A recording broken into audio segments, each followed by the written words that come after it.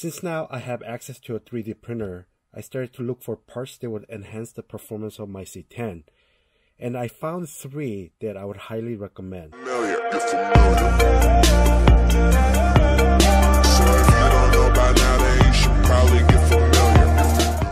Welcome to Big Hobbies.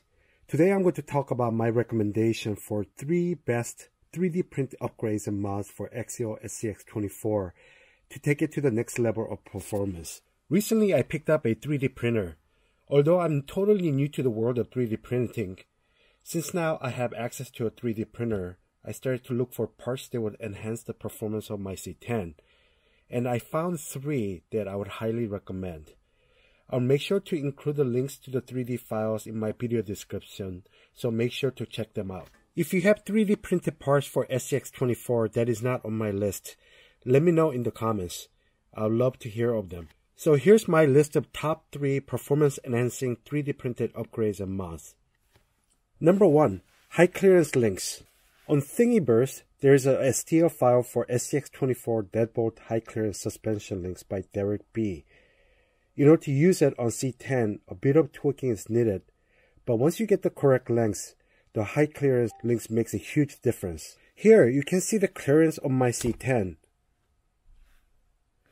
It makes the links in the middle section almost parallel to the ground, and it helps tremendously in climbing over rocks.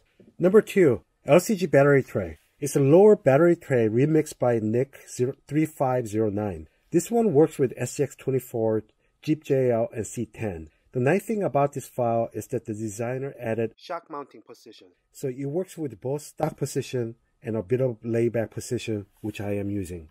Additionally, it lowers the center of gravity by lowering the front-mounted battery to sit as flush to the chassis as possible.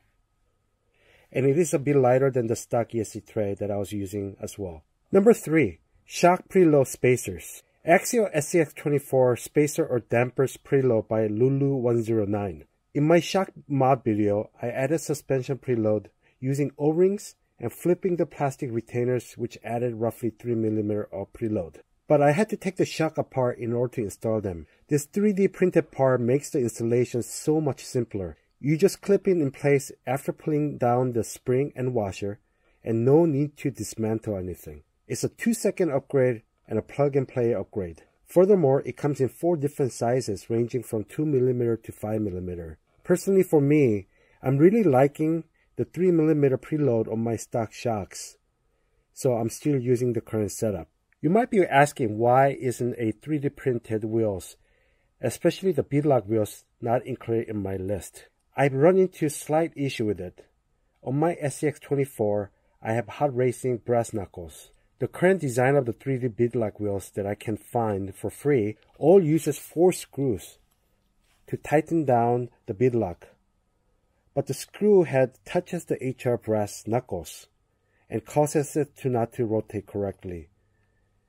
It requires me to pick up hot racing plus 4mm steel drive stub axles, part number SXTF39W04, to widen my axles before I can use it. And at the time of the video, that part is out of stock. Therefore, I have it removed from my recommended list.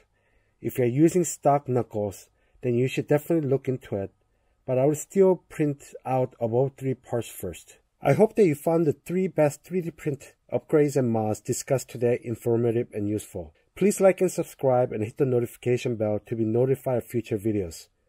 Thanks for watching Big Hobbies.